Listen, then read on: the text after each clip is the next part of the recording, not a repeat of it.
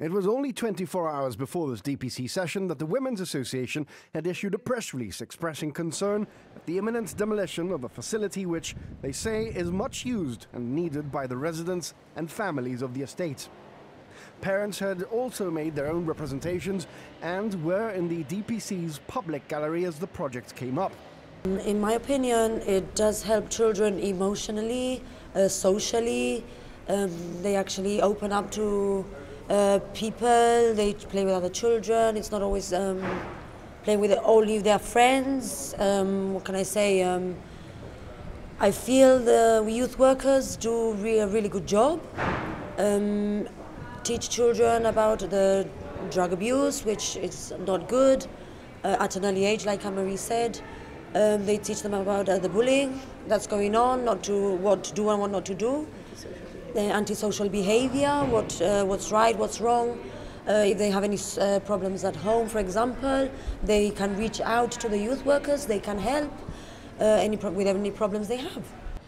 Minister John Cortes, who sits on the DPC as Environment Minister, spoke with his education cap on, offering assurances to the families of Laguna Estate that no demolition works would begin until the youth club had been moved to temporary premises at St. Teresa's Hall. The demolition works, he said, were related to the new schools project, which will be announced soon. This, and we're going to make a full announcement very soon, is all about the new schools that we're building in the area, so parents will be pleased with what they see there.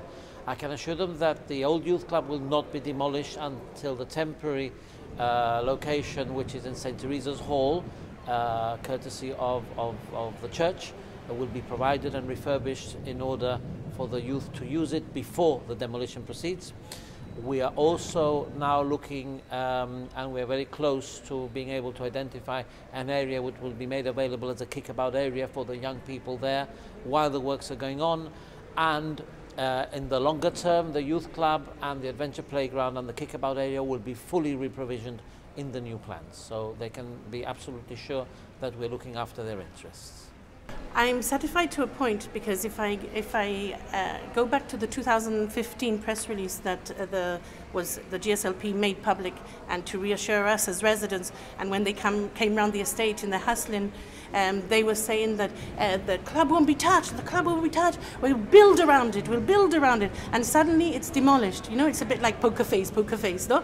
Yes. So that for me is very important, because I look back at the press release, I look back at what you said, and then you're doing totally different. Now, I am holding on to what has been said, and that's why I've said, please write it down, that we won't be, the youth club will not move to the detrimental effect of the kids. So we expect that there's an outdoor area where they can play games safely and safeguarded, that there's also all the amenities.